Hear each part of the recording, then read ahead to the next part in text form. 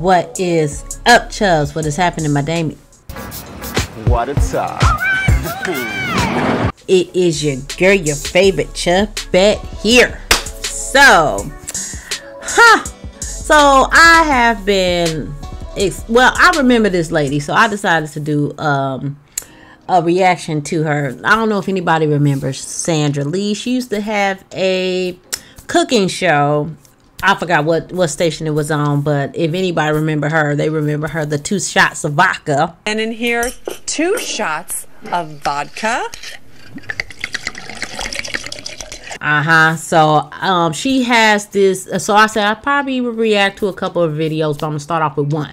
So I do remember this lady very well, and a lot of people was following her recipes. Obviously she had a show. So we're going to react to this video called Smothered Meatloaf. Now, it is not long. It's maybe like 6 minutes. I will link the channel in the description box if you want to check it out. So we're going to check that out right now. Now, if you have any suggestions, feel free to click the icon on my banner on my channel to Instagram, and you want to leave me a DM of any ideas, I will sure check it out. And without further ado, let's get into.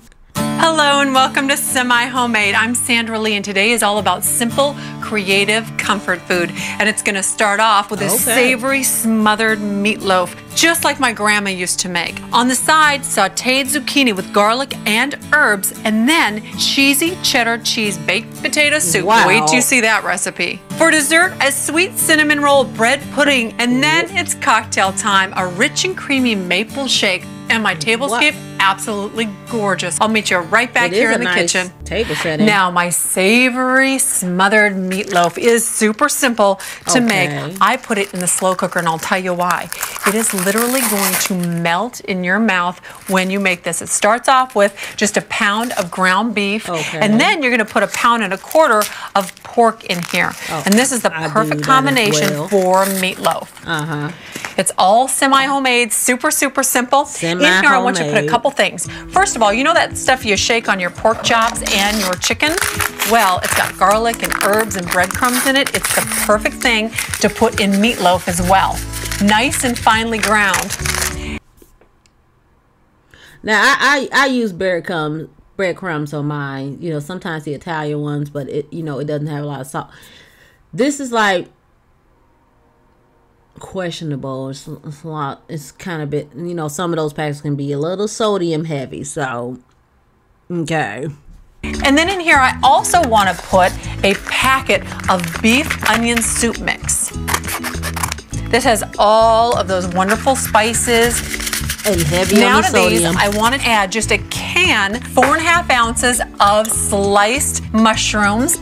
Make sure that you strain these before you put them in, so there's no extra moisture. They are great inside that meatloaf.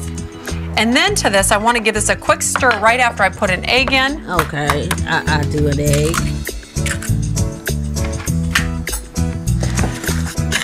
The egg acts as a binder, as do the breadcrumbs. Now, this would be fine all by itself, but I'm going to even add a little bit more flavor to this meatloaf. First of all, I want to take just about 1/2 cup of evaporated milk, put that in a bowl. That's about half this can. There we go. And then 1/2 can of cheddar cheese soup.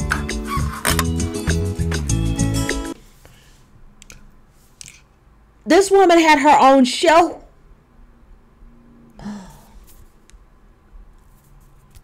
Evaporated milk and cheddar cheese soup. It makes me want to look into people that has followed her recipes, okay? Because she's talking about a little bit more flavor. Okay.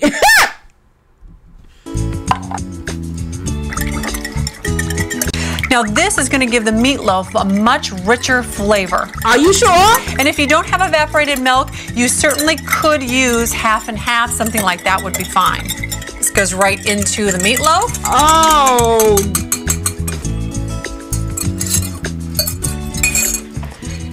And I want you to stir all of this together. Oh. And you have to work with it a little bit. I bet. Now, my grandma used to put this recipe into the oven, but I'm putting this into the slow cooker. Okay. And before I do, though, I want to put in some hash browns. Now, these are not regular hash browns. These are hash browns that have diced onions and diced peppers in them for extra flavor, and it really adds a lot to this dish. That's going to go down first. Okay. By the way, you buy these frozen, and you want to thaw them out in the refrigerator. We're not sauteing And then come in nothing? here and just spread this around, because you're going to create a little bed for your meatloaf to lay in. And that's about 4 cups of the potato. Wow. Now, I want to put this in here, and I don't want it to touch the side, so make sure you get it in the center, because it cooks much more evenly if it's not touching the sides. Put that all in there, and now I want you to work it away from the edges, creating a nice little meatloaf mound. Now, to this, I want to add something on the top that's going to add even more flavor. I'm going to add a can of cream of mushroom soup. Rich and delicious, but I am also going to combine this with the rest of the cheddar cheese soup. Oh my God. Stir this together for some special sauce. Let me tell you. It's gonna be mushy. Now this goes on the top of the meatloaf. Oh damn. And then you're just gonna spread this over the top evenly, coating your meatloaf. Now on top of this, I want to add some fresh sliced onions. Are we not sauteing the onions? Just like this, just yellow onions. Lots. I saute my onions. I saute my onions until they're translucent in my meatloaf. And then she put all that. It's so much salt in all this pre-made stuff. I'm not no professional cook, but honey. Oh, okay. Some yummy flavor in there. This woman and had her also, own show. I'm going to put on here fresh sliced mushrooms. Now these are button mushrooms, a semi-homemade way, so you don't have to do any of the slicing. You can buy them just like this at the grocery store. These are going to go right on the top of the onions. And this is just about 8 ounces of mushrooms. Put the lid on. Now this goes into the slow cooker on high for an hour. And then I'm going to turn it down to low for 6 hours, and when this comes out of here, it's going to melt in my mouth, and hopefully in yours. You've got to make this recipe at home. Okay, now for the smothered meatloaf. This is so moist. I'm not even going to try and take the whole thing out of here because it will just fall apart. Now come in here. I bet it will. And you can see that I am just cutting this with a butter knife. It is that tender. Now for a nice scrumptious piece, look at that. People was actually... And I want to just get in here and get some of this wonderful onion, mushroom, and potatoes down below. And then some zucchini goes on here. This is a comfort food dish if I ever saw one. And now for the taste test.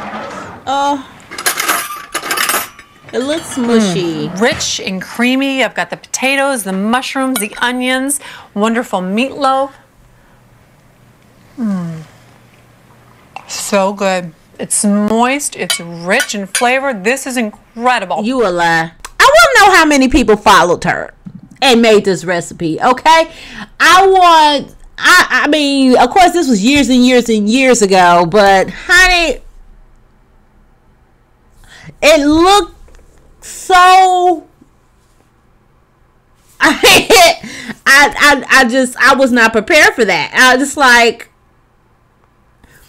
honey, okay, I might do another one another day, but honey, Sandra Lee took me for a toll with this meatloaf, honey. So that is the end of that video. So if you have any suggestions, like I said, you can leave a DM in my Instagram and I will be sure to check it out. And that is it. And I'm going to have to tell you what you need to do. I'm putting it at the bottom of the screen. And if you stay to the end, thank you for coming around my way. Sandra.